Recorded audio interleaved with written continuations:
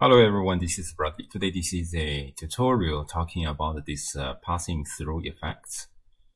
As always, I'm going to use the presets which you can download for free from the link in the description. So let's start. So here we're in Blender. Let's go to the node editor. I'm going to add a plane and add a procedural icosphere. I like the topology of an icosphere. And then let's start with a cylinder, just to prove our concepts. And then I'm going to animate it. Let's go to the y-axis. So let's keyframe by hitting I. And then I'm translating it to pass through this cylinder. So now we have this animation, but there's no collision event. We're going to add a collision deformer. I've discussed this for many times already. It's basically a recast node, so that you can determine if it hits and what's the hit position, and you can displace with these hit normals and even the hit distance and so on. Of course, in reality, this is a pretty complex node group, but you can just use that freely. Okay, so now you add this cylinder into the collider and you disable this joint collider geometry. So now by playing this animation, you can see there is actually kind of a deformation. It's just not really like a kind of collision or passing through. It's like the cylinder is piercing through this icosphere. This is because this node tree is executed every frame, so there's no relationship from frame to frame, and hence we have this result. In order to execute this node tree from frame to frame, we're going to add a simulation zone, and you can plug the simulation inputs and simulation outputs to keep this collision deformer inside. And now if you play this animation, you can see the deformation is always built on the top of the deformation from last frame.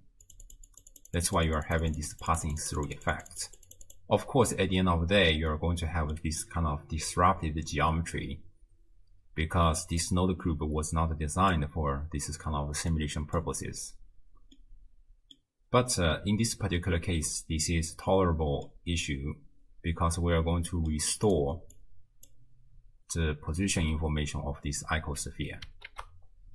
So here I'm going to take a store named attribute. The position is a vector. And you can name this attribute whatever you want, but I'm just going to type OP, so the original position. And we're going to call this original position and use that within this simulation zone.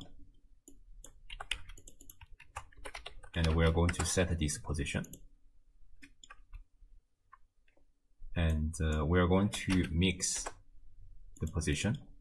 So we are going to mix the current position with this original position, and we set the position.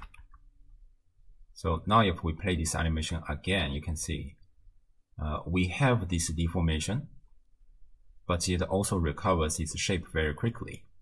So we can type 0.2 so that it will recover its shape a lot more slower. So you have this kind of effect of passing through. Next, I want to add some additional adjustments to this setup. For example, I want these two edges to involute towards the middle when it's restoring its shape. And in order to do that, I need a full value for this collision.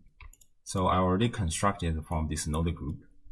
And by X-ray, you can actually see this white portion is the part where it's absolutely colliding or deformed by this cylinder. And we're going to output this simulation output. So now by replaying this animation, then this FOP will be cached. So we can visualize that outside. What I'm going to do is basically just to blur attribute so that you can see there is a kind of expansion of it. And I'm also going to subtract with it itself.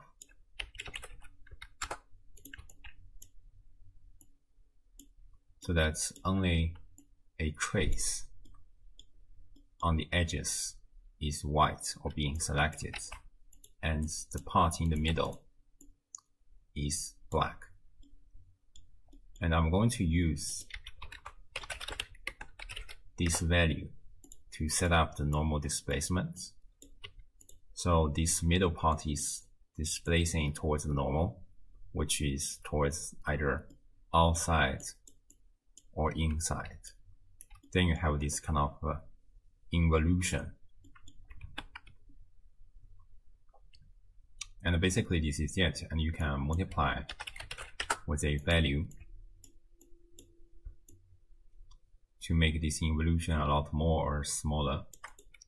But basically this is kind of idea. And as a last step, you can make this animation a lot more interesting if you add a inertial deformer. It doesn't really cost anything, it's just one node. You can see there is a kind of wiggling event after it's recovering its shape. You can make this factor more exaggerated. It looks like this. And you can also smooth this entire thing out with a smooth position. This is equivalent to smooth modifier. But this is up to your choice.